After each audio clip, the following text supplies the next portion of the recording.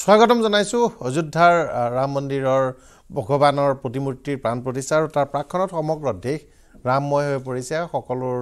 পথৰে যেন অন্ত পৰিছে অযোধ্যালৈ ইতিমধ্যে আগমন ঘটিছে দেশ বিদেশৰ হাজাৰ হাজাৰ লোকৰ আৰু অযোধ্যা এক মায়ানগৰী এক ৰাম ৰাজ্যৰ এক সপোন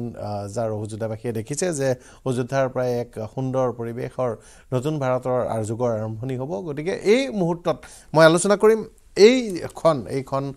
ভাৰতীয় সংস্কৃতি সভ্যতাৰ বাবে সনাতন সংস্কৃতিৰ বাবে সনাতন সভ্যতাৰ বাবে হিন্দুত্বৰ বাবে এক গৌৰৱময় খন আৰু দীঘলীয়া দিনৰ সংগ্ৰাম 500 বছৰ জোৰা সংগ্ৰাম দীঘলীয়া দিন ধৰি আত্মবলিদানৰ পিছত এই পৰিৱেশ ঘূৰি আহিছে আৰু সকলোতকৈ ডাঙৰ কথাটো হ'ল যে ইয়াত সাম্প্ৰদায়িক বা ধৰ্মীয় বিদ্বেষ বা বিবাদৰ পৰা উদ্ধলে গৈ সকলো পক্ষই এই যি যাত্ৰা এই যাত্ৰাৰ প্ৰতি সমৰ্থন আগবঢ়াইছে সহায় আগবঢ়াইছে সকলোৱে এই মুহূৰ্তত বিচাৰিছে যে সুন্দৰকৈ এই অনুষ্ঠান 22 তাৰিখে সম্পূৰ্ণ হওক আৰু অযোধ্যা এক তীৰ্থনগৰী হিচাপে বিশ্বৰ ভিতৰতে জিলিকি উঠক ইতিমধ্যে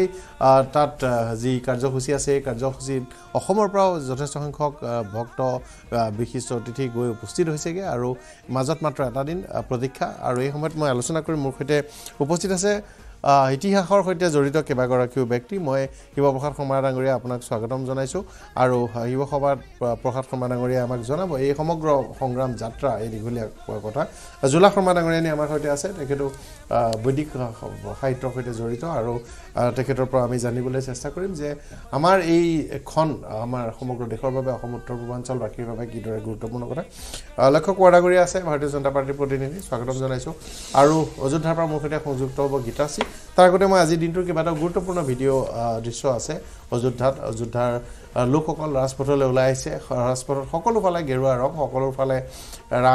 ৰামৰ সাজসজ্জা ৰাম সীতা হনুমান সকলোৰে সাজসজ্জাৰে ভৰি পৰিছে আৰু এই মুহূৰ্তত মই প্ৰথমতে যাব বিচাৰিছোঁ শিৱপ্ৰসাদ শৰ্মা ডাঙৰীয়াৰ কাৰণে আমি আলোচনা কৰিছোঁ কালিও আলোচনা কৰিছিলোঁ যে অৱশেষত মন্দিৰ হ'ল আৰু ৰামৰ জন্মভূমিলৈ ৰামলালা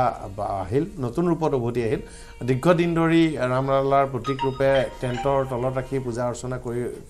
থকা হৈছিল ইতিমধ্যে গৰ্ভগৃহত প্ৰতিষ্ঠা কৰা হৈছে আৰু 22 তাৰিখে দুপৰীয়াৰ ভাগত প্ৰাণ প্ৰতিষ্ঠা হ'ব আৰু এক গৌৰৱময় খনৰ বাবে প্ৰতীক্ষা কৰিছে এতিয়া সমগ্ৰ দেশবাসীয়ে বৰঞ্চ ক'বলৈ গ'লে সমগ্ৰ বিশ্বৰ সনাতন সংস্কৃতিৰ বিশ্বাসী সকলো লোকে এই গৌৰৱ উজ্জ্বল খনৰ বাবে অপেক্ষা কৰিছে চাওক এইটো আমি খুব ভাগ্যৱান আমাৰ জেনেৰেশ্যনৰ মানুহখিনি আমি যিখিনি মানুহ বাচি আছোঁ আমি খুব ভাগ্যৱান যে আমি আমাৰ জীৱিত কালত এক পুনৰুত্থান দেখি গ'লোঁ ঘটনাটো হৈছে চাওক এই মানে মই কওঁ এই চেমুৱেল বেকেটৰ এখন নাটক আছে ৱেইটিং ফৰ দি গডুড আপোনালোকে জানে নিশ্চয় এই তাত মানে দুটা কেৰেক্টাৰ ৰৈ থাকে সেইখন প্ৰতীকধৰ্মী নাটক দেখা যে গডুত আহিব বাকী মই নাটকৰ বাকী ডিটেইলছলৈ নাযাওঁ ঘটনাটো হৈছে আমাৰ মনৰ বাসনাটো হিন্দু যিটো বা ভাৰতবৰ্ষৰ যিটো ছাবকনচিয়াছ অৱচেতন মনত গভীৰভাৱে সোমাই থকা বস্তুটো হৈছে ৰাম ভাৰতৰ মানে আমাৰ কথা বতৰা আমাৰ সংস্কৃতি আমাৰ খাদ্যাভ্যাস সকলোতে মানে ৰাম এনেকুৱাকৈ সোমাই আছে যে আজি আমি ৰাস্তাত মানুহ এজন দেখিলে আজিকালি অলপ হৈছে আগতেতো আমি এই ৰাম বহুত দিনৰ মূৰত দেখা পালোঁ জয়ৰামজী কি মানে এইটো সৰ্বভাৰতীয় এটা কাৰবাৰ আছিলে ঘটনাটো হৈছে কি ভাৰতীয় দেশখনৰ ভাৰতীয় হিন্দু বুলি নকওঁ মই ভাৰতীয় সংস্কৃতিটোৱে এটা বস্তুৱেই বিচাৰটো এইটো যিটো আমাৰ ধৰ্ম ৰাষ্ট্ৰ ধৰ্ম সেইটো হৈছে দুষ্টৰ দমন আৰু সন্তৰ পালন ইয়াৰ বাহিৰে দেশ শাসনৰ বেলেগ কোনো ঘটনা নাথাকে ৰাম ৰাজ্য যি আমি সপোনৰ ৰাম ৰাজ্য আমি বিচাৰোঁ যে দুষ্টৰ দমন হ'ব লাগে সন্তৰ পালন হ'ব লাগে এণ্ড ৰাষ্ট্ৰ কেতিয়াও প্ৰজাৰ ঊৰ্ধত হ'ব নোৱাৰে আপুনি জানে না বাইদেউ ৰামায়ণত এই সীতাক উদ্ধাৰ কৰি অনাৰ পিছত ৰামে জানে সীতা নিষ্কলু কিন্তু মানে অগ্নি পৰীক্ষা কৰিবলৈ দিছে আজি মানে কাইলৈ মই চিয়ৰ জানো বা মই অতি বিশ্বাসী হ'ব পাৰোঁ মোদীক যদি কোৱা হয় যে কাইলৈ দিয়ে তেওঁ হৈ গ'ল প্ৰবেবলি তেওঁ ফাৰ্ষ্টত ক'ব যে য়েছ I am ready to face the ED এই যিটো জনগণৰ মাজত যিটো মানে আস্থা ৰাখিব লাগে আমাৰ ৰাজনীতিকবিলাকে যে তেওঁলোক they should be very clean and very clear in there heart আৰু ৰাইজে বিচাৰিলে নিজৰ পত্নীকো ত্যাগ কৰিব অতিশয় আদৰৰ পত্নীকো ত্যাগ কৰিবলৈ ৰেডি থাকিব লাগে এইটো এক মহান আদৰ্শ আনফালে ঘটনাটো আনফালে ই বহুকেইটা আদৰ্শ বৰঞ্চ আজিৰ পৰা 5000 বছৰ আগতে ভাৰতৰ যিটো মূল্যবোধ ভাৰতীয় মূল্যবোধৰ মেইন গুজ পুতিছিলে ৰামায়ণে এণ্ড ৰামায়ণৰ ঘটনা হৈছে ৰামায়ণ কোনে লিখিছে আজি যি আমি মানে চিডিউল কাষ্ট চিডিউল ট্ৰাইব কৰি পেলাই হুলস্থুল কৰি থাকোঁ ৰামায়ণৰ লিখা মানুহজন ৰত্নাকৰ তেওঁ হেৰি এজন দস্যু আছিল বা সেই তেনেকুৱা মানে সেই অঞ্চলৰ মানুহ আছিলে যে আমাৰ সমাজত যে বৰ্ণ ব্যৱস্থা বা জাতকুল হিচাপে যে আমি মানুহক হেৰি দিয়া নাছিলোঁ অৰিজিনেলি তেওঁ কেনেকৈ লিখিব পাৰিলে তেওঁ কেনেকৈ পঢ়িব পাৰিলে এই সকলো আদৰ্শ মিলি এক বহুদিনৰ প্ৰত্যাশাৰে ৰাম আহিছে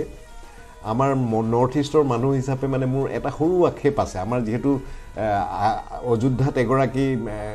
প্ৰতিনিধি আপোনালোকৰ ফালৰ পৰা আছে তেখেতক মই ক'ব বিচাৰিছোঁ যে নৰ্থ ইষ্টত প্ৰথম ৰামায়ণৰ চৰ্চা আমি কওঁ যে মাধৱ কন্দলীয়ে কৰিছে বাইদেউ আমি মানে ৰামায়ণৰ প্ৰথম ভাঙনি কৰিছে আমাৰ মাধৱ কন্দলীয়ে কিন্তু মোৰ এইখিনিতে এটা কথা আছে আমাৰ কাৰ্বি আংলঙত সাবিন আলম বুলি কয় সাবিন আলম তেখেতসকলৰ ৰামায়ণ আছে কাৰ্বি ৰামায়ণ অনুবাদ নহয় এখন কাৰ্বি এডপশ্যন মানে তাত আমাৰ ইয়াত যেনেকৈ ভৰত শত্ৰুঘ্ন আছে সেইখনত ভৰত শত্ৰুঘ্ন নাই কিন্তু ৰাম আছে ৰামৰ চৰিত্ৰটো ৰাম বুলিয়ে আছে লক্ষণৰ চৰিত্ৰটো খন বুলি আছে এণ্ড ৰাৱণ বুলিয়ে আছে যে এই যিটো আমাৰ সাবিন আলুমৰ আলোচনালৈ নাহিলে সৰ্বভাৰতীয় পৰ্যায়ত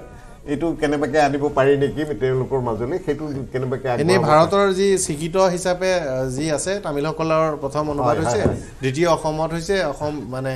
মাধৱ কন্দলীয়ে কৰিলে আৰু তাৰপাছত অন্যান্য ভাৰতীয় ভাষাসমূহলৈ এইখিনি হৈছে আদিত্য ডাঙৰীয়া এইখিনি হৈছে মানে লিখিত ভাৱত কিন্তু কাৰ্বি আংলঙৰ এই যিখন সাবিন আলম এইখন গোটেই ৰাতি গাই মুখে মুখে বাগৰি অহা এতিয়া সেইটো ৰেকৰ্ডেড কৰিছে তেওঁলোকে সাবিন আলমখনত সম্পূৰ্ণ ৰামায়ণৰ গোটেই কাহিনীটো আছে জড়িত যে এইটো এনেকুৱা ধৰণৰ হ'ব পাৰে যে কাৰ্বি মানুহসকল সেই যিখিনি মানুহখিনি তেওঁলোক নবেদিক আছিলে তেওঁলোকে মানে মষ্ট প্ৰবেবলি চিটাগং সেই ট্ৰেক্টৰ পৰা একেবাৰে সাগৰৰ পাৰে পাৰে তেওঁলোক সিংহলৈকে গৈছিলে অহা যোৱা কৰিছিলে যে সেই মানুহখিনিয়ে তেওঁলোকৰ এই গীতবিলাকতো মই তেওঁলোকৰ সংস্কৃতিৰ বিষয়ে পঢ়িছোঁ মোৰ এজন বন্ধু হাংমেজি হানছে বুলি পেলাই তেখেতে এখন সুন্দৰ কিতাপ লিখিছে এণ্ড তাত লিখিছে যে দে আৰ নমেডিক মানে ঘূৰি ফুৰা নমেডিক মষ্ট প্ৰবেবলি তেওঁলোকৰ মানুহে সেই ৰামায়ণৰ তাৰ পৰা মাধৱ কন্দলীৰ ৰুটটোৰে কাৰ্বি আংলঙলৈ বোধহয় ৰামায়ণ অহা নাই বোধহয় সেই চি ৰোডটোৰে চি ফেয়াৰাৰ হিচাপে নমেডিক ঘূৰি ফুৰা মানুহখিনিয়ে তেনেকৈ আহিব পাৰে হয় এটাৰ সম্ভাৱনা আছে গতিকে আমি কেইবাটাও কথা পাতিম গুৰুত্বপূৰ্ণ কথা পাতিম আপোনাৰ ওচৰলৈ আহিম মই শৰ্মাদাগৰণীৰ ওচৰলৈ আহিছোঁ জিলা শৰ্মাদাগৰণী নিতান্তই আজি অসমত কোনোবাই প্ৰশ্নও তুলিছে যে আমাৰ লগতনো ৰামৰ কি সম্পৰ্ক কোনোবাই ভাল উত্তৰো দিছে কৈছে যে আমি যেতিয়াই বিহুত কাতি বিহুত তুলসীৰ তলত মৃগপহু চৰে তাকে দেখি ৰামচন্দ্ৰই ধনুষৰ ধৰে বুলি আমি যেতিয়াই গাওঁ যে কাতি বিহু যিমান পুৰণা ৰামৰ সৈতে আমাৰ সম্পৰ্ক সিমান পুৰণা আমাৰ শংকৰ গুৰুৱে ইতিমধ্যেই ৰাম বিজয় নাটকে ধৰি মাধৱ গুৰুৱে নামঘোষাত আমি দেখিছোঁ ৰামৰ কেনেদৰে বৰ্ণনা আৰু গুৰুত্ব প্ৰমাণ কৰি থৈ গৈছে গতিকে আমাৰ সৈতেও সম্পৰ্ক দীঘলীয়া নিশ্চিতভাৱে আৰু এই মুহূৰ্তত সেইবাবে সকলো সনাতন ধৰ্মাৱলম্বী সনাতন সভ্যতাত বিশ্বাসী সকলোৱে গৌৰৱবোধ কৰিছে যে মন্দিৰটো হ'ল আৰু প্ৰাণ প্ৰতিষ্ঠা হ'ব মাত্ৰ মাজত এটা দিন জুলাসমত আচলতে আমি যেতিয়া ভাৰত বুলি কওঁ আমাৰ ভাৰতখনৰ কথা কওঁ দুটা কথা আহে এটা আধ্যাত্মিকতাৰ কথা আহে দুই নম্বৰতে আহে আমাৰ সংস্কৃতি আমাৰ ভাৰতৰ চিনাকিয়ে সেইটো আৰু সেই দুটাৰে প্ৰতীক হৈছে আমাৰ প্ৰভু ৰামচন্দ্ৰ প্ৰভু শ্ৰী ৰাম তাৰ এই সংস্কৃতি আৰু ভাৰতীয় যিটো সনাতন সংস্কৃতি আৰু যিটো আমাৰ আধ্যাত্মিকতা এই দুটাৰে প্ৰতীক গতিকে তেনে ক্ষেত্ৰত আমি অসমতো এই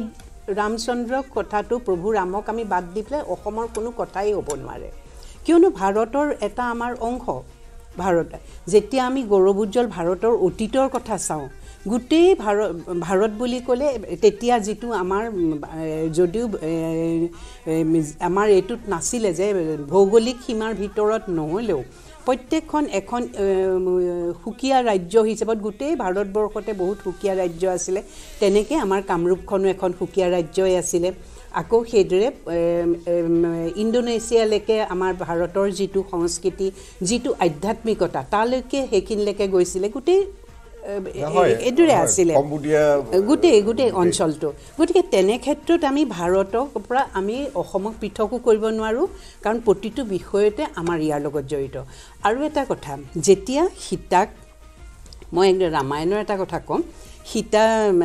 সীতাক যেতিয়া বিচাৰিবলৈ পঠোৱা হৈছিলে সীতা ক'ত আছে কথাখিনি তেতিয়া সুগ্ৰীৱে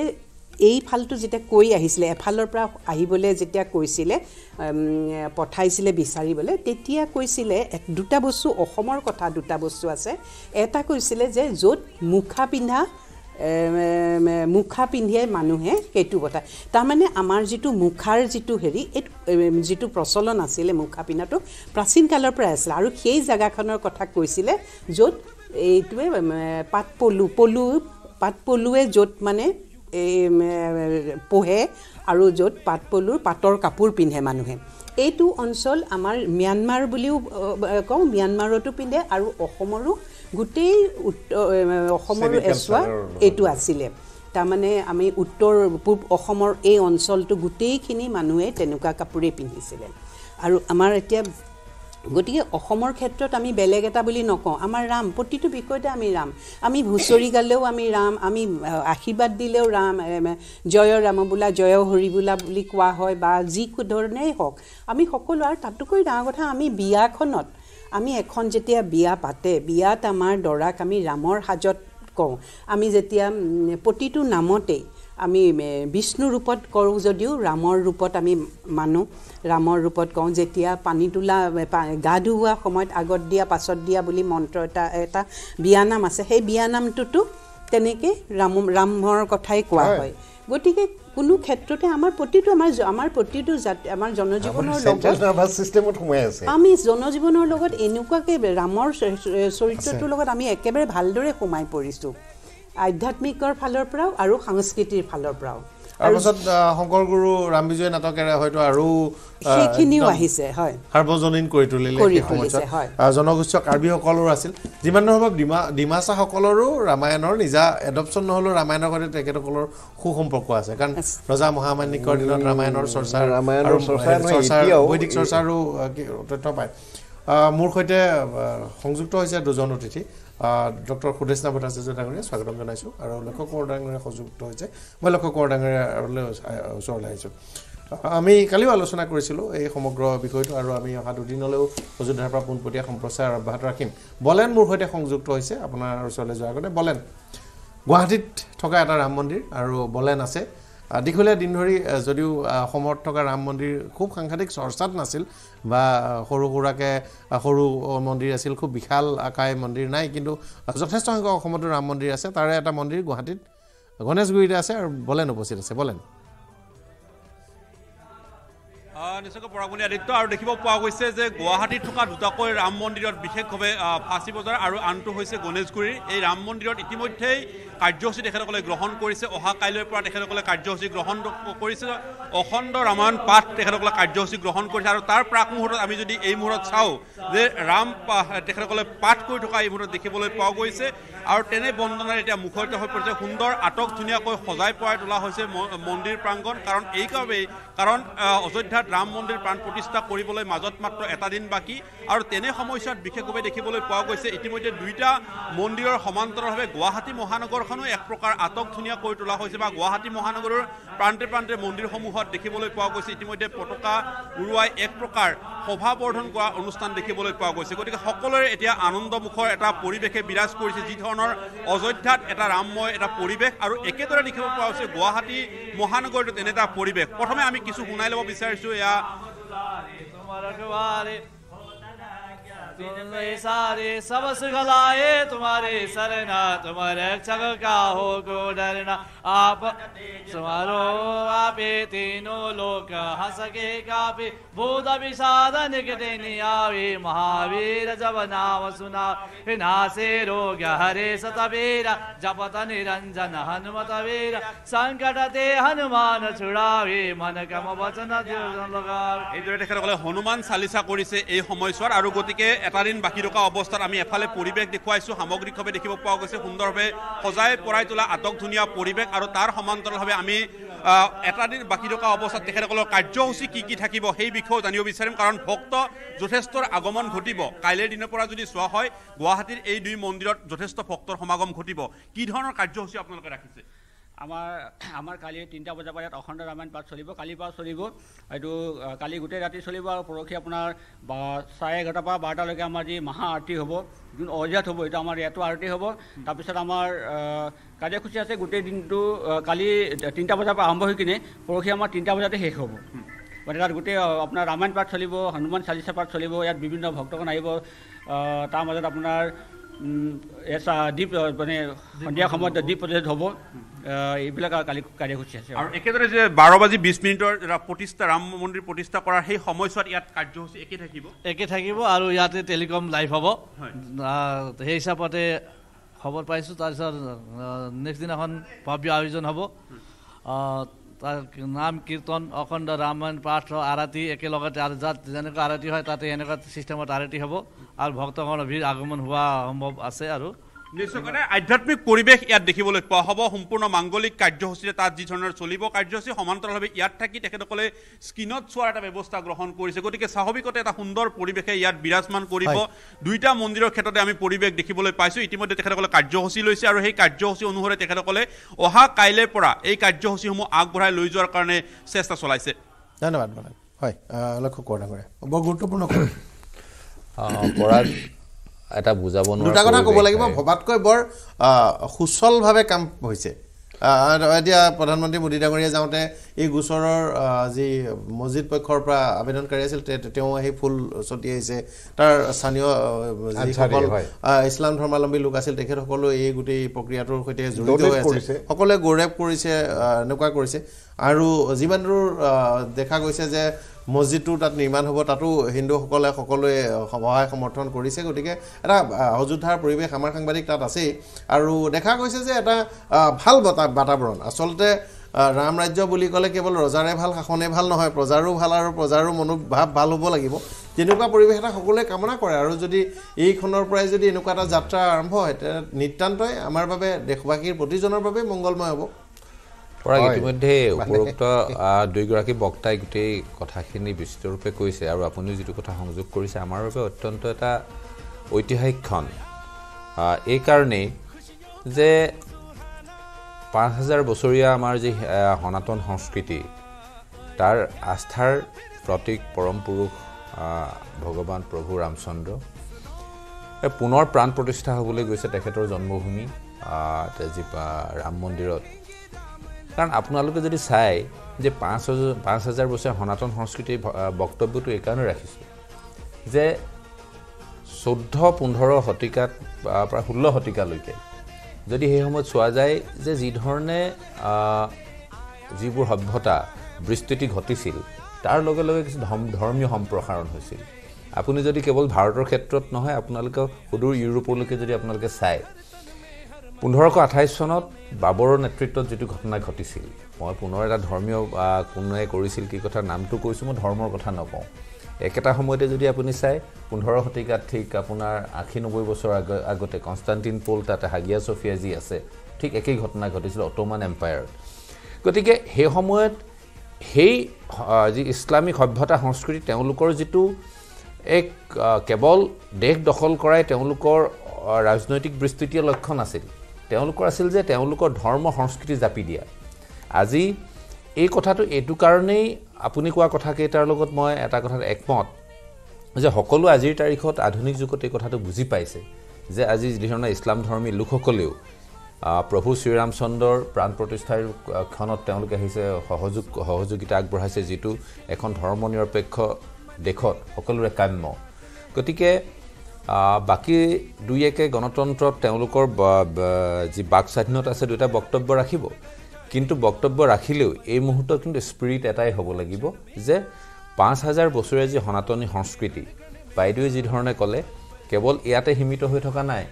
আজিৰ তাৰিখত আমি জনাত সুদূৰ থাইলেণ্ডতে কওক আপুনি ইণ্ডোনেছিয়াতে কওক আজি যদি আপুনি বালিলে যদি আপুনি খবৰ লয় ইণ্ডোনেছিয়া তাতো আমাৰ ধৰে তেওঁলোকে ৰং ৰহস্যৰে অত্যন্ত উদ্দীপনাৰে তেওঁলোকে উদযাপন কৰিবলৈ আগবাঢ়িছে তেওঁলোকৰটো এটা অখণ্ড ভাৰত ইণ্ডোনেছিয়াৰটো ৰামেই তেওঁলোকৰ ৰামায়ণৰ সংস্কৃতি বাদ দি সংস্কৃতি হয় তেওঁলোকৰ সংস্কৃতি অপূৰ্ণ গতিকে এইটো এটা অত্যন্ত গৌৰৱময় মুহূৰ্ত প্ৰত্যেকগৰাকী ভাৰতবাসী ইয়াক উদযাপন কৰাটো উচিত হয় মই ভট্টাচাৰ্য ডাঙৰীয়াৰ ওচৰলৈ গৈছোঁ এক গুৰুত্বপূৰ্ণখন আৰু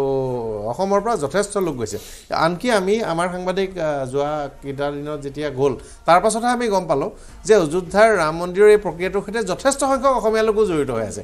গুৱাহাটীৰ পৰা 8জন লোক গৈছে তেওঁলোকে তাত ভাণ্ডাৰা খুলিছে বিনামূলীয়া আহাৰ 2000-3000 মানুহক প্ৰতিদিনে খুৱাই আছে আজি এদিন দুদিন ধৰি নহয় তেওঁলোকে ভালেমান দিনৰ পৰা খুৱাই আছে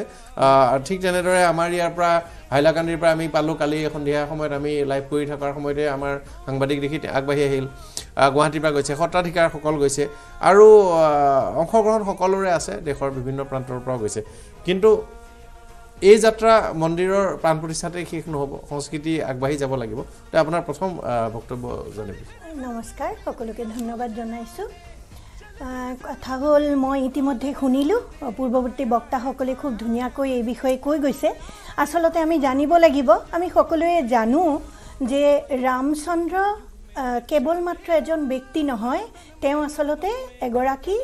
সংস্কৃতিৰ প্ৰতীক আৰু সনাতন সংস্কৃতিৰ প্ৰতীক হিচাপে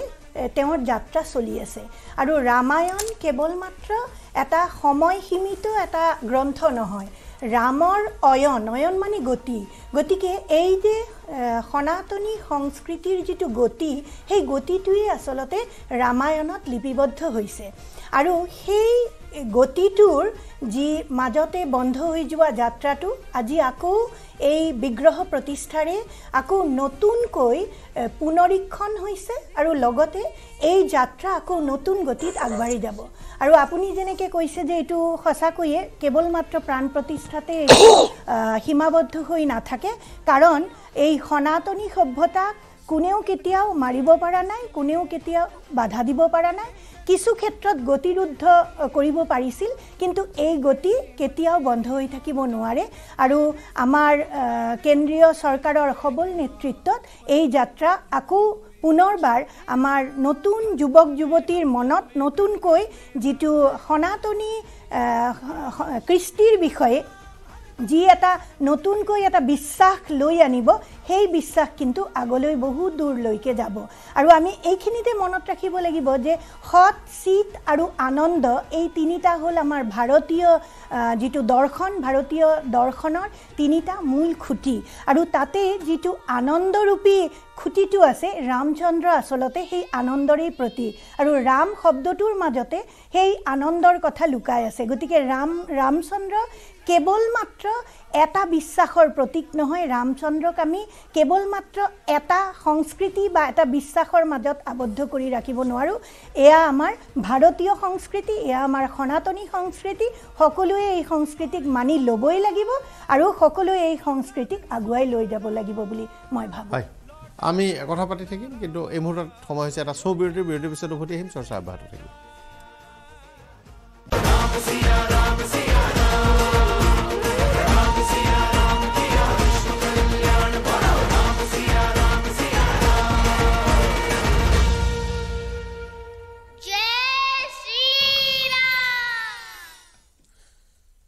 বিৰতিৰ পিছত স্বাগতম জনাইছোঁ শ্ৰী ৰাম মহাপৰ্ব আৰু ইয়াক ইতিহাসৰখন এক সোণালী আখৰেৰে লিখা থাকিব এই মুহূৰ্ত ভগৱান শ্ৰী ৰামচন্দ্ৰৰ জন্মভূমিত ৰামলালাৰ প্ৰতিষ্ঠা আৰু ইতিমধ্যে গৰ্ভগৃহত প্ৰতিষ্ঠা কৰা হৈছে এতিয়া প্ৰাণ প্ৰতিষ্ঠাৰ বাবে অপেক্ষা মাজত মাত্ৰ এটা দিন আৰু সমগ্ৰ দেশ সমগ্ৰ বিশ্বৰ প্ৰান্তে প্ৰান্তে অনুষ্ঠান হৈছে বিশ্বৰ বিভিন্ন দেশত আজিৰে পৰাই বিভিন্ন অনুষ্ঠান আৰম্ভ হৈছে আৰু 22 তাৰিখলৈকে বিভিন্ন দেশত অনুষ্ঠান চলিব আৰু বিভিন্ন স্থানত দেখিবলৈ পোৱা গ'ল যে বিভিন্ন স্থানৰ পৰা যোৱা লোকসকলে ইতিমধ্যে ভিৰ কৰিছে গীতাশ্ৰীৰ ওচৰলৈ যাম কিন্তু তাৰ আগতে মই শিৱপ্ৰসাদ ডাঙৰীয়াৰ ওচৰলৈ আহিছোঁ এই যাত্ৰা এইখন বৰ কিন্তু জটিল আছিল বহু লোকৰ আত্মত্যাগৰ কাহিনী এই যাত্ৰাত যোৱা 500টা বছৰত অন্তত বহুত দীঘলীয়া নহ'লেও 500টা বছৰ আৰু শেহতীয়া এই 30-40টা বছৰত বহু লোকৰ ত্যাগ জড়িত হৈ আছে চাওক এই যে 500টা বছৰ ইতিমধ্যে আলোচনা চলিছে যে তেওঁলোকে বহু কেইখন ডকুমেণ্টাৰী কৰিব আৰু এখন পূৰ্ণাংগ চিনেমাৰ কথাও ভাবিছে এই 500টা বছৰ কেতিয়াও মানে হেৰি ৰাম মন্দিৰ উদ্ধাৰৰ কাৰণে প্ৰচেষ্টা নোলোৱাকৈ থকা নাছিল বহু মানুহ নিগৃহীত হৈছিল আমি সেই মুলায়ম সিঙৰ দিনত পুলিচৰ গুলি খাই পেলাই মৰা মানুহ কেইটামানৰ কথা জানো তাৰ বাহিৰেও বহু সহস্ৰ মানুহ শ্বহীদ হৈছিল শ্বহীদটো ইছলামিক শব্দ যি কি নহওক বহু মানুহে মানে প্ৰাণত্যাগ কৰিছিল এই 500টা বছৰত মোগলৰ পিৰিয়ডত যিখিনি হৈ গ'ল কিন্তু যেটো জনা যায় যে যেতিয়া ব্ৰিটিছ আহিলে ব্ৰিটিছ আহাৰ পিৰিয়ডটোত মানে এই কানিংহাম এণ্ড আৰু ইজন বাইদেউ কি আছিলে নামটো এই মেকলে তেওঁলোকে কৰিলে কি মানে বাবৰ নামাৰ পৰা বোলে 200 পৃষ্ঠা আঁতৰাই দিলে they have removed some 200 pages from বাবৰ নামা হুমায়ুন নামা যে বাবৰে কি কাৰণত হেবিলাক বন্ধ কৰিছিলে কিবা কৰিছিলে একচুয়ালি তেওঁলোকে বিচাৰিছিলে যে হিন্দু আৰু মুছলমান দুইটাই সদায় মানে পৰস্পৰক কাজিয়া কৰি থাক দেশ চলাবলৈ সুবিধা হ'ব সেই কাৰণে চাও বাবৰে যেতিয়া ইয়াত বাবৰ আহিছে লুটপাট কৰি যোৱা নাই ইয়াতে ৰাজত্ব কৰিবলৈ আহিছে যেতিয়া ৰাজত্ব কৰিবলৈ আহিছে তেওঁ প্ৰজা এসোপাক অসুখী কৰি পেলাই দেশ শাসন কৰিব নোৱাৰে ৰিবেলিয়ন হৈয়ে থাকিব গতিকে বাবৰক যিমান ধৰণে হেৰি কৰা হৈছে খালি ধৰক আমি আজিকালি ইছলামিক টেক্সট বহুতে পঢ়িছে ইছলামিক টেক্সট মানে কোৰাণ পঢ়িছে এই কোৰাণ পঢ়িলে যিটো বুজা যায় যিটো এটা মানে ইছলামৰ প্ৰতি এটা ৰুক্ষ ফাকিবাজ বা যিকোনো প্ৰকাৰে ধৰ্ম প্ৰসাৰণ কৰা এনে ধৰণৰ এটা ধাৰণা হয় সেইটোৰ ওপৰত ইছলাম বহি আছে এতিয়া ইছলামে এতিয়া ঠিক সেইখিনি আমাৰ ধৰ্মটো বহুত এনেকুৱা ধৰণৰ কথা আছে এইটো চাওক ধৰ্ম গ্ৰন্থসমূহ ৰচনা কৰাৰ কালছোৱাত তাত লিখা প্ৰতিটো কথাই আজিৰ 2024 চনত গ্ৰহণযোগ্যতা নাথাকিব পাৰে কিন্তু সেয়া মান্যতা থকা এক গ্ৰন্থ আজি তাৰিখত যিকোনো ধৰ্মগ্ৰন্থৰ প্ৰতি কোনো ধৰণৰ মানে আমি মন্তব্য কৰাৰ কথা নাই আমি যদি আজি মনোসংগীতাৰ কথা কওঁ আমি হিন্দুসকলে গ্ৰহণ কৰিব নোৱাৰো হয়তো আমি সকলো ধৰ্মৰে আজি যদি কিছুত আছে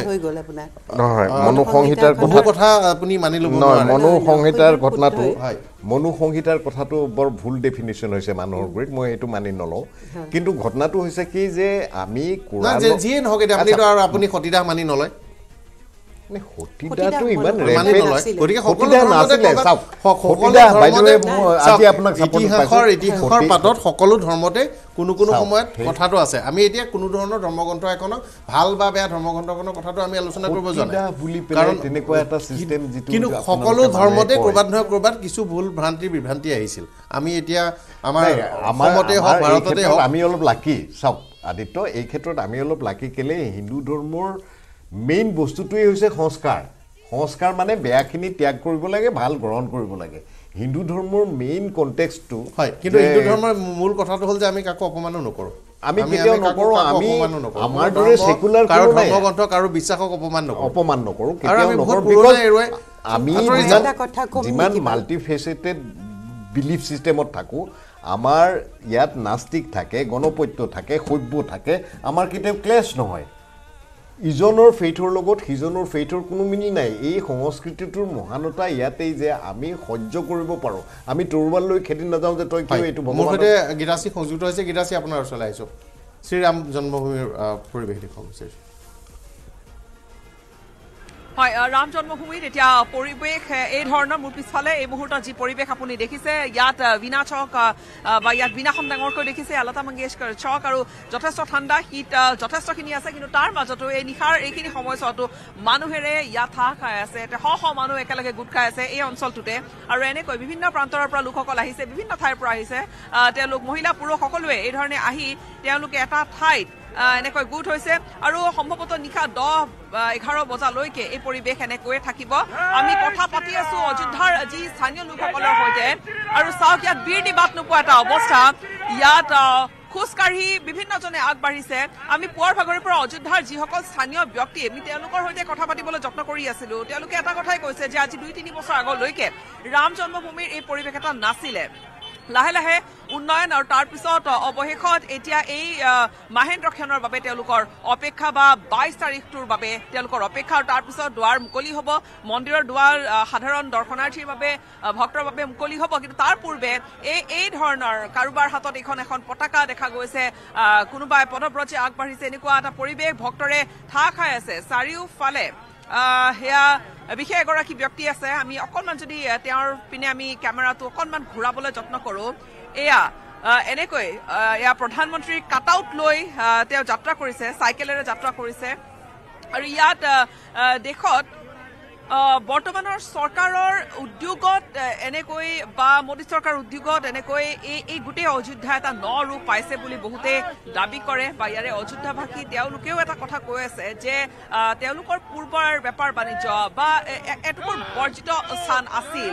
যে বহু মানুহ ইয়াত এই ধৰণৰ আজিৰ যি সমাগম তেওঁলোকে কল্পনা কৰিব পৰা নাছিলে কিন্তু অৱশেষত সেই তেওঁলোকৰ যিখিনি মনৰ ভাৱ আছিলে সেয়া তেওঁলোকে কল্পনা কৰাতকৈও আচলতে বহুখিনি বেছি তেওঁলোকে ইয়াত দেখিবলৈ পাইছে আৰু আমি কথা পাতিছিলো ইয়াত আচলতে হনুমানগাড়ী বুলি এডোখৰ ঠাই য'ত আছে কোৱা হয় যে ৰামচন্দ্ৰৰ নাম ল'লে আমি হনুমানৰ নাম ল'ব লাগিব আৰু যি আমি তাত গৈছিলো তাত আমি বহুকেইখন একেলগে আমি তাৰ হনুমানগাড়ীৰ লাৰু এটা খুব বিখ্যাত বেচনৰ লাৰু এটা তাত কথা পাতিছিলো মই 2-4 গৰাকী ব্যৱসায়ীৰ সৈতে তেওঁলোকে কৈছে যে তেওঁলোকৰ 3-4টা প্ৰজন্ম এই ব্যৱসায়টোৰ সৈতে জড়িত হৈ আছে এই ধৰণৰ পৰিৱেশ তেওঁলোকে কাহানিও দেখা নাছিলে আৰু বিগত এটামান বছৰ ধৰি তেওঁলোকৰ আশা কৰা ধৰণতকৈ তেওঁলোকৰ ব্যৱসায় বহুত ভাল হৈছে প্ৰায় 300-400 মান তেনেকুৱা কেৱল লাৰুৰ দোকান আছে সেই অঞ্চলটোত কিন্তু প্ৰত্যেকৰে কোনো আচলতে কাৰো এনেকুৱা নহয় যে কোনোবা এখনৰ খুব বেছি লাভ হৈছে কোনোবা এখনৰ লাভ হোৱা নাই প্ৰত্যেকৰে সেই সমান পৰ্যায়ৰ তেওঁলোকে এটা লাভ পাইছে বা বেপাৰ বাণিজ্যত তেওঁলোকে ভাল ফলাফল এটা দেখিবলৈ পাইছে তেওঁলোকে ক'বলৈ বিচাৰে তেওঁলোকে কল্পনা কৰাতকৈও বহু বেছি তেওঁলোকে এটা সুফল এটা লাভ কৰিছে অযোধ্যা আৰু বহুখিনি নিৰ্মাণ কাৰ্য ইয়াত চলি আছে সম্ভৱতঃ যদি আমি অনুমান কৰোঁ আজিৰ পৰা 2-3 বছৰ পিছত অযোধ্যাখনৰ ৰং অযোধ্যাখনৰ ৰূপৰেখা আৰু কিছু সলনি হ'ব অযোধ্যাৰ পৰিৱেশ আৰু কিছু সলনি হ'ব কিয়নো ইয়াত বহু এনেকুৱা ডাঙৰ হোটেল নিৰ্মাণ কৰি থকা হৈছে ডাঙৰ ইয়াত বহুখিনি তেনেকুৱা তাত বহু বিশেষকৈ টুৰিষ্টৰ আকৰ্ষণৰ বাবে বিশেষকৈ বা যিসকল বাহিৰৰ পৰা আহিব তেওঁলোকৰ বাবে এনেকুৱা কৰি থকা হৈছে যি নহওক সেইখিনি কথা বাৰু আমি কৈ আছো বা আমি সেইখিনি কথা আমি দেখুৱাবলৈ যত্ন কৰি আছো সৰজুঘাট খুব সুন্দৰকৈ পৰিষ্কাৰ পৰিচ্ছন্ন কৰি তোলা হৈছে খুব ধুনীয়াকৈ তাত এটা আয়োজন এটা দেখিছে আমি কিছু সময় পূৰ্বে আমি বাতৰিত আমি দেখুৱাইছিলো তাৰ সৰজুঘাটৰ যি আৰতি তাত হৈ আহিছে বা যি আৰতি এটা বিশেষ স্থান লৈ আহিছে গংগাৰ পাৰৰ আৰতিৰ দৰে কিন্তু অকণমান হয়তো পৰিসৰটো কম কিন্তু সৰজুৰ আৰতিৰো এটা বিশেষত্ব এটা আছে আৰু বিগত কিছু দিন ধৰি এনেকৈ এই আৰতিৰ সময়ছোৱাত ভালে মান লোকৰ সমাগম হৈ থকা আমি পৰিলক্ষিত আমি দেখিছো আমি ইয়াত অহা কালিৰ দিনটোতো আমি দেখিছিলো আজিৰ দিনটোতো আমি দেখি আছো যে মানুহ এক প্ৰকাৰ ইয়াত জনসমুদ্ৰ হৈছেগৈ আৰু ইয়াৰ পিছত হয়তো যদি এই ধৰণে মানুহৰ অহা যোৱা থাকে 23 তাৰিখে মন্দিৰ মুকলি কৰা হ'ব 23 তাৰিখৰ পিছৰ আমি ধৰি লওঁ 23 বা 24ত এইকেইটা দিনত ইয়াত সম্ভৱতঃ ভৰি থবলৈকে ঠাই নোহোৱা হ'ব এষ্টিমেট এটা কৰা হৈছে যে প্ৰতিদিনে 2 পৰা 3 লাখলৈকে বা 1.5-2 লাখ 2 পৰা 3 লাখলৈকে হয়তো ভক্ত ইয়াত আহি ভৰি থবহি মানে ইয়াত টুৰিজমৰ দিশৰ পৰা বা অৰ্থনৈতিক উন্নতিৰ দিশৰ পৰা যদি কোৱা যায় সেই দিশেৰে আমি যদি চাওঁ অযোধ্যাখন কিন্তু ৰূপৰেখা একেবাৰে সলনি হৈ গৈছে আমি বিভিন্নজনৰ সৈতে আমি যিহেতু অযোধ্যাৰ নিবাসীৰ সৈতে বিশেষকৈ কথা পাতিছিলোঁ বিভিন্ন সময়ত আমি তেওঁলোকৰ মনৰ ভাৱ বা তেওঁলোকৰ এই কথাখিনি আমি জানিবলৈ সক্ষম হৈছো বিভিন্নজন আছে অকণমান তেওঁলোকৰ পৰা 2-4 খালি জানে कहां से आए हैं इंदौर से आए हैं इंदौर से आए हैं पहले भी आए हैं आप हाँ पहले आया हूँ 5-6 बार आया हूँ तो आपको कैसा लग रहा है अभी पहले तो सामान्य इससे मस्जिद वाला टूटा था वो बाबरी मस्जिद थी और इधर उधर सब अयोध्या का अधूरा सा लग रहा था अभी पूरा और अब तो स्वर्ग हो गया दीदी स्वर्ग हो गया अब तो हिंदुस्तान में सबसे पहला नाम ही अयोध्या है और एक ही त्योहार होगा सिर्फ तो बहुत सारा कुछ बन भी रहा है अरे बन रहा बहुत कुछ विकास हो रहा है पर 22 जनवरी इस देश की एकमात्र ऐसी तारीख हो जाएगी पूरा देश का एक ही त्योहार हो जाएगा 22 जनवरी 22 जनवरी एटाई त्योहार एटाई उत्सवर कथा तेलुगे কৈছে आप कार्ड दिखाइए तो आपको संस्था से जुड़े हैं हाँ जी किस संस्था से जुड़े हैं हमारी अमरनाथ लंगर सेवा है आप लंगर लगा रहे हैं अमरनाथ में 28 साल से हम लंगर लगाते हैं 28 साल से और यहाँ पे भी हमारा भंडारा चल रहा है 24 घंटे का कितने दिनों से आपका भंडारा चल रहा है कल से शुरू हुआ है जी और 25 तारीख तक है तो कितने लोग वहाँ पे भोजन कर रहे हैं वहाँ पे काफी लोग आ रहे हैं और हमारी जो सेवा के मेंबर आए हुए हैं 40 लोग हमारे आए हुए हैं 40 लोग आप पहले आ चुके हैं नहीं जी आज फर्स्ट टाइम आए हैं जी तो लंगर लगा तो आप आए हैं तो आप कहाँ से एक ही से अमरनाथ लंगर सेवा हाँ जी तो पहले आए हैं आप नहीं पहले नहीं आया जी अभी कैसा लग रहा है यहाँ माहौल कैसा है यहाँ तो जन्नत ही है जी स्वर्ग जो है धरती पे आ गया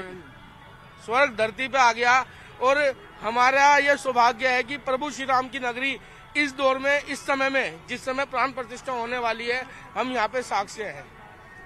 তেখেতসকলে কৈছে যিখিনি কথা যে বহুতেই আসলতে এই প্ৰাণ প্ৰতিষ্ঠাৰ সময়ছোৱাখিনিত এইখিনি সময়ত ইয়াত উপস্থিত থাকিবলৈ পায় তেওঁলোকে নিজকে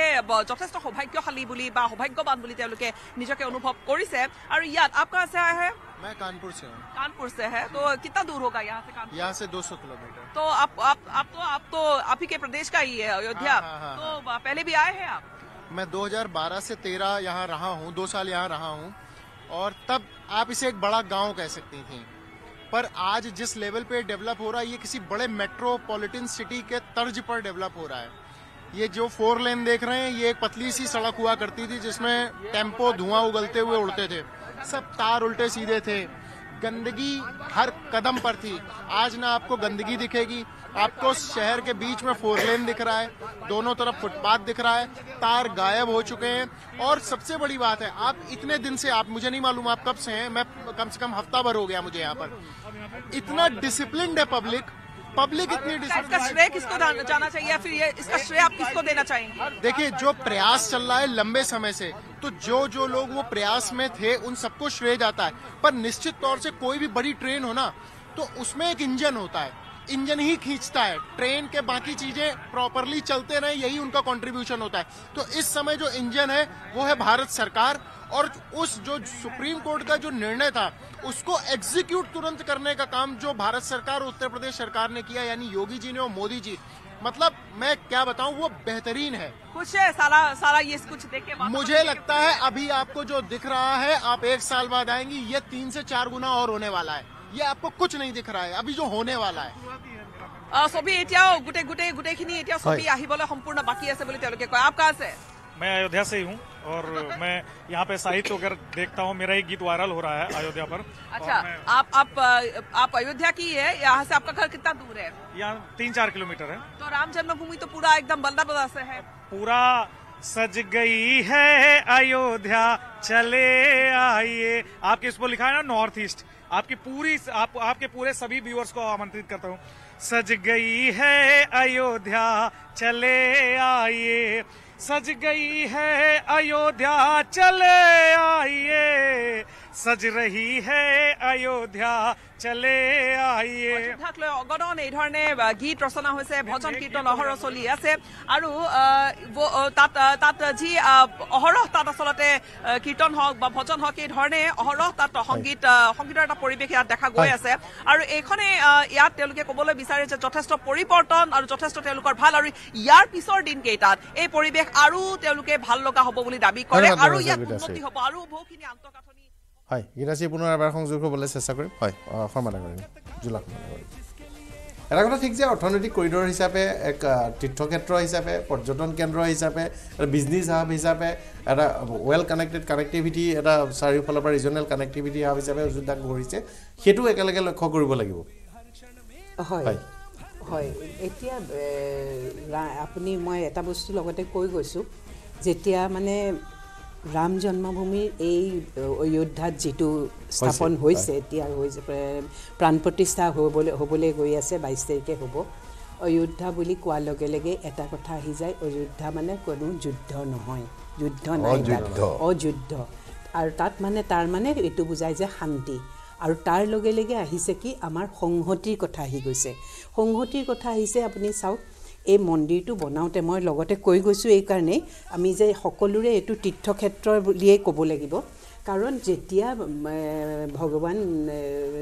শ্ৰী প্ৰভু শ্ৰী ৰাম আছিলে সেই দিনত ধৰ্মৰ ধাৰণাটোৱেই নাছিলে মানুহৰ মাজত আমাৰ যিখিনি শাস্ত্ৰ আছে শাস্ত্ৰখিনি প্ৰকৃততে আমাৰ ধৰ্মশাস্ত্ৰ নহয় সেইবিলাক আমাৰ শাস্ত্ৰ সকলোৰে কাৰণে সকলোৱে ধৰ্মৰ হোৱাই নাই বস্তুবিলাক তেতিয়া আগতিকে সেই দিনৰ এতিয়া সেইকাৰণে সেইখন সকলোৰে কাৰণে সেইখন এখন তীৰ্থভূমি হৈ পৰিব সেইখন কেৱল মানে সনাতন ধৰ্মৰ মানুহেই যে তাতে যাব সেইটো নহয় তাত আপুনি যি মানুহেই যাওক যোনে সকলেই যাওক আমি যদি আধ্যাত্মিক দিশৰ পৰা চাওঁ তাত যিটো ভাইব্ৰেশ্যন থাকিব তাত যিটো তৰংগ থাকিব এতিয়া প্ৰাণ প্ৰতিষ্ঠাৰ পাছৰ পৰা তাত যিটো আধ্যাত্মিক যিটো ভাইব্ৰেশ্যন পাব সেইটো সকলো মানুহৰ কাৰণে পাব সেইটো কেৱল মাত্ৰ হিন্দু সনাতনী সকলৰ কাৰণে বুলি নহয় গতিকে সেই কাৰণেও সকলো মানুহে এই ক্ষেত্ৰটো লৈ পেলাই এটা উৎসাহী হৈ পৰিছে গোটেই ভাৰতবৰ্ষখনৰ কাৰণ সকলোৰে আদিত ৰামেই আছিলে কেৱল ভাৰতবৰ্ষ নহয় এতিয়া বিশ্বৰ বিভিন্ন ঠাইৰ মানুহৰ এই বস্তুখিনি আমাৰ যিখিনি দক্ষিণ পূব এছিয়াৰ যিখিনি দেশ আছে সেই সকলোতো আদিতে মই আগতেই কৈছোঁ হিন্দু যিটো তেওঁলোকৰ ভাৱধাৰা আছিলে যিখিনি ৰামক লৈ পেলাই এতিয়াও তেওঁলোকে মানে গতিকে সেই সকলোৰে কাৰণে এই ঠাইখন এখন তীৰ্থভূমি লগতে এখন মানে আমি বিষ্ণু অৱতাৰ ধৰ্ম হিচাপে ভগৱান হিচাপেও বুজিব পাৰোঁ আৰু ইণ্ডোনেছিয়াত যেনেকৈ ৰাম কালচাৰেল আইকন সংস্কৃতিৰ প্ৰতীক তেনেকেও মানুহে বুজিব পাৰে মই সেইটোৱে কৈছোঁ আপোনাক মানে গতিকে ৰাম বুলি ক'লে কালচাৰেল তাই কৈছোঁ ৰাম বুলি ক'লে আমাৰ দুটা আহি যায় ভাৰতৰ চিনাকি আধ্যাত্মিকতা আৰু ভাৰতৰ চিনাকি সংস্কৃতিটো এই দুটাৰে প্ৰতীক হৈছে ৰাম ভগৱান ৰাম হৈছে এই দুটাৰে প্ৰতীক হয় মানে এইখিনিতে ক'ব খুজিছোঁ এটা কথা যে আপুনি যে ক'লে যে আমাৰ এটা ইয়াতে ইণ্ডাষ্ট্ৰিয়েলাইজেশ্যনৰ নিচিনাকে ইয়াতে এটা ইকনমিক চাৰিটা একদম ডাঙৰ 4 লেন হাইৱে বনাইছে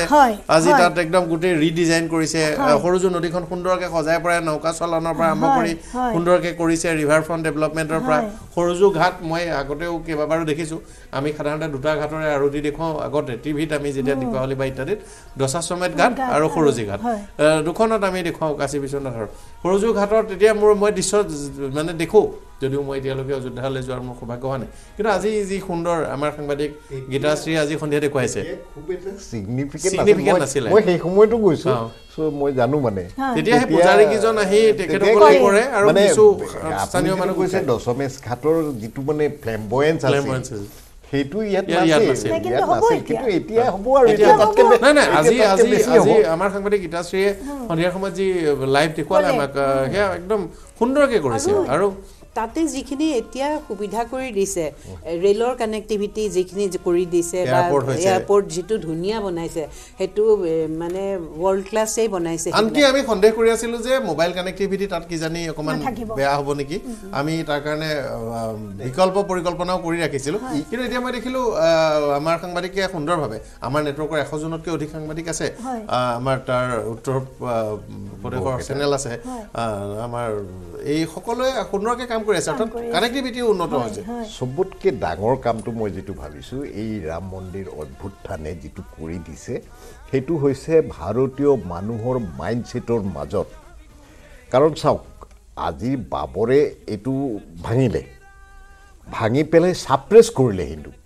এক দাসত্ব বা পৰাতে সেই সময়ত মুক্তভাৱে মানুহ আহিব পৰা নাই ইছলামৰ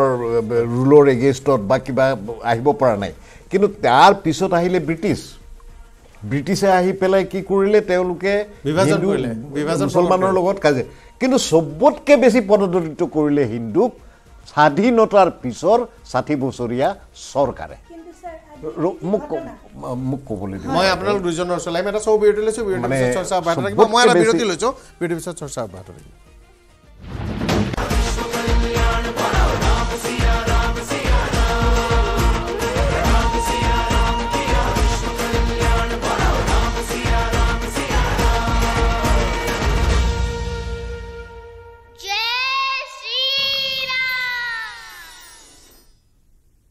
স্বাগতম জনাইছোঁ বিৰতিৰ পিছত শ্ৰীৰাম মহাপূৰ্ব আৰু এটা দিন মাজত প্ৰতীক্ষা ভগৱান ৰামচন্দ্ৰৰ প্ৰতিমূৰ্তি ইতিমধ্যে স্থাপন কৰা হৈছে প্ৰাণ প্ৰতিষ্ঠা কৰা হ'ব 22 জানুৱাৰী তাৰিখে আৰু তাৰ বাবে সমগ্ৰ দেশ বিশ্ব ইতিমধ্যে অধীৰ আগ্ৰহেৰে অপেক্ষা কৰি আছে আমি ভট্টাচাৰ্য ডাঙৰীয়াৰ সৈতে কথা পাতি আছিলোঁ হয় ঠিকে মই আকৌ ইয়াত আহিলোঁ আকৌ নমস্কাৰ জনাইছোঁ এতিয়া কথা হ'ল আমি এই ৰামভদ্ৰৰ এই যে বিগ্ৰহ প্ৰতিষ্ঠা প্ৰাণ প্ৰতিষ্ঠা হ'ব বিগ্ৰহত তাৰ লগতে দুটামান কথা ক'ব বিচাৰিছোঁ যে আমাৰ ৰামায়ণক লৈ পেলাই সাধাৰণ মানুহৰ মাজত কিছু খোকোজা আছে বা কিছু ৰেডিকেল কিছু বিশ্বাসী মানুহে কিন্তু এই ৰামায়ণৰ অপব্যাখ্যা দিব খোজে যেনেকৈ ৰামচন্দ্ৰক ক'ব খোজে যে নাৰী বিৰোধী মই আচলতে সেইখিনিত দুটামান কথা ক'ব বিচাৰিছোঁ যে আজি শাসনতন্ত্ৰত যোনে থাকে সেইগৰাকীৰ ব্যক্তিগত জীৱনতকৈ সমাজ জীৱনটো বেছি উপযুক্ত বা বেছি প্ৰয়োজনীয় আজিৰ যুগত আমাৰ অত্যন্ত কাৰ্যকৰী প্ৰধানমন্ত্ৰী ডাঙৰীয়া আছে আমাৰ অত্যন্ত কাৰ্যক্ষম মুখ্যমন্ত্ৰী ডাঙৰীয়া আছে তেওঁলোকে যিদৰে কাম কৰি আছে তেওঁলোকৰ ওচৰত তেওঁলোকৰ ব্যক্তিগত জীৱনতকৈ সমাজ জীৱনটো বহুত বেছি প্ৰয়োজনীয় বহুত বেছি গুৰুত্বপূৰ্ণ গতিকে ঠিক সেই সময়ত ৰামচন্দ্ৰৰ দিনতো ৰামচন্দ্ৰই এই সীতা পৰিত্যাগৰ নিচিনা ব্যক্তিগত যিটো তেওঁৰ ক্ষতি সেই ক্ষতিক মানি লৈ পেলাই কিন্তু তেওঁ সমাজ জীৱনক প্ৰধান হিচাপে লৈ প্ৰজাসকলৰ আনন্দৰ কাৰণে তেওঁ নিজে সীতাক পৰিত্যাগ কৰিছিল কিন্তু সেই কথাখিনি আমি এতিয়া আসলে ৰামায়ণৰ কাহিনীটোৰ কোনটো কাহিনীৰ জাস্টিফিকেশ্যন আছে না সেইটো আমি ব্যাখ্যালৈ যাবই বিচৰা নাই ৰামায়ণক লৈ আৰু নতুনকৈ ৰামায়ণক প্ৰতিষ্ঠা কৰিবলগীয়া নাই কোনোবা এজন মানুহে কোনোবা এটা প্ৰশ্ন তুলি দিলেতো ৰামায়ণ নোহোৱা হৈ নাযায় এনেকুৱা নহয় যে ৰামায়ণ অকল ভাৰততহে আছে আমাৰ মানে তুৰ্কিস্তান ইস্তানবুলৰ পৰা আৰম্ভ কৰি মালদ্বীপছ হৈ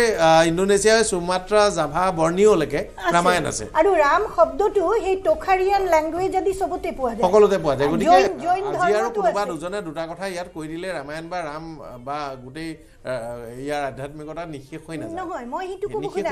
মই ক'ব খুজিছোঁ যে এই যে মন্দিৰত যে এই প্ৰাণ প্ৰতিষ্ঠা ইয়াৰ মাজেদি আমাৰ উঠি অহা যুৱক যুৱতীৰ মাজত যদি কোনোবাই এনেকুৱা ধৰণৰ ভুল ধাৰণা দিব বিচাৰিছে সেইটো এতিয়া নাইকিয়া হৈ যাব আকৌ নতুনকৈ গৱেষণা পঢ়া শুনা অধ্যয়ন আৰম্ভ হৈ সঁচা কথাখিনি আকৌ কিন্তু এই যুৱক যুৱতীৰ মনত আহিব মই দুটা কথা যোগ দিব বিচাৰিছোঁ গোটেই আলোচনাটো যি ধৰণে সকলোৱে অত্যন্ত অভিজ্ঞ তেওঁলোকৰ গৱেষণা আছে বিষয়ত মই বৰ্তমান প্ৰজন্মৰ এগৰাকী প্ৰতিনিধি হিচাপে এটাই কথা ক'ব বিচাৰিছোঁ যে বৰ্তমান অৱস্থাত ভাৰতবৰ্ষ যিটো দিশেৰে আগবাঢ়িছে অৰ্থনৈতিকভাৱে সাংস্কৃতিকভাৱে এই ২২ তাৰিখৰ যিটো বিগ্ৰহ প্ৰাণ প্ৰতিষ্ঠাৰ যিটো এটা অনুষ্ঠান ইয়াক কেৱল অনুষ্ঠান হিচাপে আমি যদি গণ্য কৰোঁ বা আমি সকলোৱে যি ধৰণে বাইদেৱে এটা কথা তেখেতধৰণে কৈছে আমি এইখিনি আলোচনাতকৈ সকলোকৈ ডাঙৰ দিশটো হৈছে শৰ্মা ডাঙৰীয়াই যিটো কথা ক'লে যে প্ৰভু ৰামচন্দ্ৰৰ বিগ্ৰহ প্ৰাণ প্ৰতিষ্ঠাৰ যোগেদি আমাৰ আস্থাক পুনৰবাৰ বিশ্বৰ আগত আমি প্ৰতিষ্ঠা কৰিম আমাৰ আত্মবিশ্বাস আমি পুনৰবাৰ ফেৰাই আনিম আমি 1976-77 2003 আৰ্কিঅলজিকেল ছাৰ্ভেৰ যিখিনি ফাইণ্ডিংছ 1990 কে মেহমুদ ইছলামিক আৰ্কিঅলজিষ্ট তেখেতে স্বীকাৰ কৰি লৈছিল যে তাত ৰাম মন্দিৰ আছিল গতিকে 14, 15, 16 চেঞ্চুৰীৰ যিটো এটা ইছলামিক আগ্ৰাসন কেৱল হিন্দু ধৰ্মৰ ওপৰতে নহয় পৃথিৱীৰ বিভিন্ন ধৰ্মৰ ওপৰত তেওঁলোকৰ আগ্ৰাসন চলিছিল তাক উফৰাই এতিয়া পুনৰ যি আমাৰ যি আস্থাৰ প্ৰতিষ্ঠা হ'ব এই দিশটোক আমি প্ৰকৃতাৰ্থত আমি সকলো মূল্যায়ন কৰাটো উচিত আৰু বাইদেউৰ এটা কথাত মই একমত কাৰণ আমি সদায় অগ্ৰজসকলে এটা কথা কওঁ যে উঠি অহা প্ৰজন্মই অসংস্কৃতবান হৈছে নেকি অৰুচিকৰ হৈছে নেকি কিন্তু এতিয়া পৰাগমণিত কিছু সময় পূৰ্বে আপুনি অনানুষ্ঠানিকভাৱে এটা কথা কৈছিল সমগ্ৰ দেশ ইউফৰিক হৈ পৰিছে আমাৰ আনুষ্ঠানিকভাৱে মই কৈছোঁ এতিয়া কি হৈছে যে আমাৰ যুৱপ্ৰজন্মই কওক বা কিশোৰীসকলে হওক সকলোৱে প্ৰভু ৰামচন্দ্ৰৰ ওপৰত বিষয়টো চৰ্চা কৰিছে আৰু সমগ্ৰ বিশ্বৰ আগতো প্ৰভু ৰামৰ যি আমাৰ ভাৰতীয়সকলৰ যি আস্থা আমাৰ যি সনাতনী সংস্কৃতিৰ মূল আস্থাৰ যিটো প্ৰতীক প্ৰভু শ্ৰীৰামচন্দ্ৰ গতিকে তেখেতৰ ওপৰত গোটেই বিশ্বত এটা চৰ্চা হৈছে এটা মুহূৰ্ত নহয় ইতিহাস সৃষ্টি হৈছে ডাঙৰ কথা সকলোৱে কথা পাতিছে আজি এতিয়া হিন্দুসকলে পাতিছে নেকি অন্যান্য ধৰ্মাৱলম্বীসকলে পাতিছে বিভিন্ন ফেইথৰ মানুহে পাতিছে আজি বিশ্বৰ বেলেগ বেলেগ দেশৰ মানুহে পাতি আছে গতিকে আপোনাৰ লগত মই এটা কথাত একমত যে আমি ধৰি লওক আমি ৰামায়ণৰ সেই আমি ধৰি লওক বিভিন্ন কাহিনী বা বিভিন্ন চৰিত্ৰৰ বিষয়ে আমি সকলো বাদ দি মূল যিটো আস্থা প্ৰতিষ্ঠা হ'ব বৰ্তমান সময়ত আমি সেই দিশৰ আলোচনা আমাৰ ইয়াতে ৰামায়ণখনে বাল্মীকি ৰামায়ণখনৰ লগতে আমাৰ দক্ষিণ ভাৰতত ৰামায়ণখন কিছু বেলেগ ৰূপত আছে আমাৰ কাৰ্বি আংলঙতে ৰামায়ণখন কথিতভাৱে বেলেগ ৰূপত আছে লৌকিক ৰূপত আছে তাৰ এতিয়া কোনটো কাহিনী সঁচা মিছা সেইটোক লৈ আমি যুক্তি কৰি নাথাকোঁ তাৰ যিটো সামগ্ৰিক বিশ্বাস আৰু সেইটো বিশ্বাস অকল আমাৰ ভাৰতত আছে বুলিতো কথা নহয় বিশ্বৰ এক বৃহৎ অংশত বিয়পি আছে নহয় এইখিনিতে মনত ৰাখিব লাগিব ৰামায়ণ হ'ল ৰামৰ অয়ন মানে গতি গতিকে এইটো এটা গতিশীল এটা কাহিনী এইটোক আমি ষ্টেগনেণ্ট কৰি ৰাখিব নোৱাৰো একেবাৰে লৌকিক বস্তু আহিবই আমাৰ এইখিনিতে মামনি ৰয়সম গোস্বামী বাইদেউৰ কথা মনত পৰিছে তেওঁৰ যি গংগাটো ব্ৰহ্মপুত্ৰ তেওঁৰ কিতাপখনত তেওঁ হিটো দিছে কেনেকে নৈৰ পাৰে পাৰে আহি ৰামায়ণ সভ্যতা আমাৰ এইখিনিলৈকে আহিছে ডক্টৰেট কৰিছে ৰামায়ণৰ ওপৰত গৱেষণা কৰি south east Asian ৰামায়ণী research centre তেখেতে প্ৰতিষ্ঠা কৰা আৰু বিশ্বৰ বিভিন্ন প্ৰান্তত ৰামায়ণী গৱেষণাত মামনি বাইদেউ জীয়াই থকাৰ সময়ছোৱাত ডক্টৰ ইন্দিৰা গোস্বামী তেখেত মুখ্য বক্তা আছে মই একদম তেখেতক মানে বিশ্বৰ বিভিন্ন প্ৰান্তত ৰামায়ণ বক্তৃতালৈ মাতে আমাৰ মনত পৰিছে আমি স্মৰণ কৰিছো আজি তেওঁৰ বাইদেউ যায় আৰু মই যেহেতু সেইটো সময়ত আমি বাতৰি ইত্যাদি কৰি থাকো গতিকে জানো বাইদেউ যায় বিশ্বৰ বিভিন্ন প্ৰান্তৰ পৰা আহিলে কয় অভিজ্ঞতা কয় ৰামায়ণী আজি বাইদেউ থাকিলে চাগে নিশ্চয় বাইদেউ খুব ভাল পায় আপুনি কিবা এটা ক'ব বিচাৰিছে মই এতিয়া মোৰ এটা বস্তু হৈছে প্ৰাণ প্ৰতিষ্ঠা হ'ব প্ৰাণ প্ৰতিষ্ঠা হোৱাৰ লগে লগে গোটেই ভাৰততে নহয় গোটেই বিশ্বলৈকে এটা ভাল এটা সুবাস যাব বুলিয়ে মই কৈছোঁ কে আধ্যাত্মিক সুবাসেই হওক সংহতিৰ সুবাস হওক সকলোখিনি যাব তাৰ লগতে মোৰ এটাতকৈ ভাল লগা কথা এটা বৰ ভাল নহয় এটা বৰ ডাঙৰ কথা এটা ইয়াত কৰিছে মন্দিৰটো যেতিয়া বনাইছে বনাওঁতে মন্দিৰৰ তলত এটা বস্তু ৰাখিছে ফিউচাৰ কেপচুল বুলি পেলাই এটা বস্তু ৰাখিছে সেইটো বহুত ডাঙৰ আজি আমি প্ৰতিটো সভ্যতা যে শেষ হৈ গৈছে সভ্যতাবিলাক যেতিয়া বিচাৰি যাওঁ তেতিয়া আমি বহুত কাৰ্বন ডেটিং কৰিব লাগে বস্তু কেতিয়াৰ আছিলে কি আছিলে ক'ত একো গম নাপাওঁ এতিয়া সেই ফিউচাৰ কেপচুলটোত ভৰাইছে এই সময়ৰ এখন কপাৰ প্লেটত তাত লিখি দিছে যে তাত এই সময়ডোখৰত কি আছে এই মানে সমসাময়িক এই সময়ডোখৰত মন্দিৰটোৰ বিষয়ে ৰামৰ বিষয়ে আৰু সমসাময়িক এই সময়ৰ কালচোৱাৰ বিষয়ে তাত এটা লিখা আছে চমু আৰু সেইটো যি কৰিছে বিজ্ঞানসন্মত আৰু এটা কথা চাওক আজি টাইম কেপচুল নাথাকিলেও আজিৰ এই ঘটনাটোৰ ইতিহাসৰ বুকুৰ পৰা এৰা নাযায় আৰু এটা কথাটো বেলেগ আছিল তেতিয়া যোগাযোগ লিখা আৰু জ্ঞান সঞ্চয় তথ্য সঞ্চয় এটা কথা মই কওঁ ভৱিষ্যতে এটা কাৰণে এইটো ভাবি নষ্ট হ'লেও আজিৰ তাৰিখত আৰু ডাটা ইনফৰমেশ্যন নহয় থাকিব পাৰে কেলে থাকিব পাৰে কি বিভিন্ন সময়ত বহুত আগবাঢ়ি গৈ আৰু এটা হৈছে কি আপুনি চাওক এতিয়া যিখিনি বস্তু কৰিছে তাতে যিখিনি কৰিছে চাইণ্টিফিকেলি কৰিছে সেইটো সঁচা কথা আৰু এটা কথা যে এই যিটো মন্দিৰটো বনাইছে মন্দিৰটো বনোৱা যোন তেখেতসকলে কৈছে যে 2500 বছৰ থাকিব একদম ভালে থাকিব কোনো একোৱে হ'ব নোৱাৰে তাৰপিছত হয়তো কিবা অলপ হেৰি হ'ব পাৰে কিন্তু তথাপিও এটা প্ৰাকৃতিক দুৰ্যোগ হওক কিবা এটা কাৰণে যদি নাইকিয়া হ'ল পিছত মানুহে সেই বস্তুখিনি পাব টাইম কেপচুলটো আজি আমি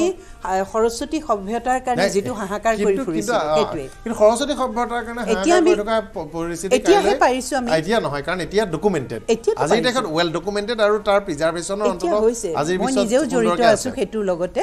নিজেও জড়িত হৈ সমগ্ৰ পৃথিৱীৰ মানুহ যদি কেতিয়াবা মৰিও শেষ হৈ যায় তথাপিও ইয়াত ডাটা থাকি যাব কাৰণ ডাটা কেৱল মাত্ৰ পৃথিৱীতহে নাই মানে আকাশতো স্পেচতো আছে শৰ্মা ডাঙৰীয়া চাওক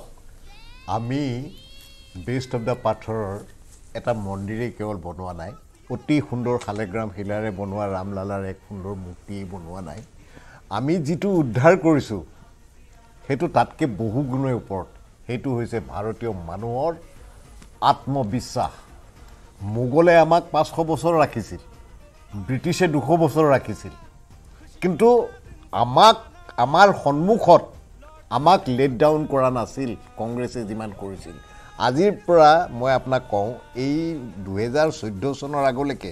weather it is social media weather it is a TV discussion আপুনি দেখিব যে মুক্ত স্বৰে চিঞৰ বাখৰ আস্ফালন কৰি যিকেইটা মানুহে হিন্দু মানুহক থ্ৰিটেন কৰে সেইকেইটা মানুহ আছিল মুক্ত সেইকেইটা মানুহক আমাৰ ছিষ্টেমে এক মিনিট আমাৰ ছিষ্টেমে আমাক সদায় প্ৰটেকশ্যন দিছিলে তেওঁলোকক এই যে তেওঁলোকে প্ৰটেকশ্যনত ডাঙৰ হৈ পেলাই কি কৰিছিলে আমাৰ হিন্দু মানুহৰ আত্মবিশ্বাসটো নাইকিয়া কৰিছিলে এটুকুৰা মুছলমান এলেকাৰ মাজেদি আমাৰ মানুহ এটা এতিয়াও গ'লে আমি ভয় খাওঁ কিন্তু ছাৰ ৰামচন্দ্ৰ এইবিলাকৰ ঊৰ্ধত গতিকে মই ৰামচন্দ্ৰক তালে আনা নাই মই ক'ব গৈছোঁ যে আমাৰ যিটো ভাৰতীয় অৱচেতন আমাৰ ধৈৰ্য গুণ সহ্য গুণ সেইখিনিৰ ওপৰত যিটো ছাপ্ৰেশ্যন চলিছিল ভগৱান ৰামচন্দ্ৰ ভগৱান হিচাপে স্বামী হিচাপে শাসক হিচাপে লগে লগে ভগৱান এক সুন্দৰ মডেল এটা মানে শাসন পৰিচালনা দেশ চলোৱাৰ মডেলটোত ভগৱানৰ মডেলটোত হিংসা দ্বেষ বিদ্বেষ আৰু এই পুৰণা কথাখিনি লৈ মনত এটা খুব দুখ পুহি থকাৰ মানে মই পুৰণা কথাখিনি লোৱা নাই যোৱাকালি 10 জন মানুহ মৰিছে কোনোবা পলিটিচিয়ান যোৱাকালি 10 জন মানুহ কৰিব পাৰে নোৱাৰে সেইটো বেলেগ কথা কিন্তু মানে মহাত্মা গান্ধীওতো ৰাম ৰাজ্যৰ কথাই কৈছিলে মহাত্মা গান্ধীয়ে ৰাম ৰাজ্যৰ এজন আজি আচলতে গ'লে আধুনিক বিশ্বৰ এজন শক্তিশালী যি এডভকেচি কৰিছিল ৰাম ৰাজ্যৰ তাৰ ভিতৰত মহাত্মা গান্ধী এজন গতিকে নিশ্চিতভাৱে সময় সলনি হৈছে আৰু এক প্ৰত্যাহ্বানমূলক সময় পাৰ হৈ আহিছে শক্তিশালী আৰু দৃঢ় সিদ্ধান্তৰে এই পৰ্যায়লৈকে আহিছে কিন্তু এই মুহূৰ্তত হয়তো এক নতুন ভাৰতৰ যাত্ৰা আৰম্ভ হ'ব পাৰে আৰু সমগ্ৰ বিশ্বই এই দিনটোলৈ দৃষ্টি নিক্ষেপ কৰি আছে সুকলমে পাৰ হৈ যাওক আমি লগ পাই থাকিম আমাৰ সাংবাদিকসকলে অযোধ্যাৰ পৰা সকলো খবৰ দি থাকিব আপোনালোক আহিলে বহুমূলীয়া সময় দিলে সকলোকে ধন্যবাদ জনাইছোঁ আৰু অনুষ্ঠানক সামৰণি মাৰিছোঁ শুভৰাত্ৰি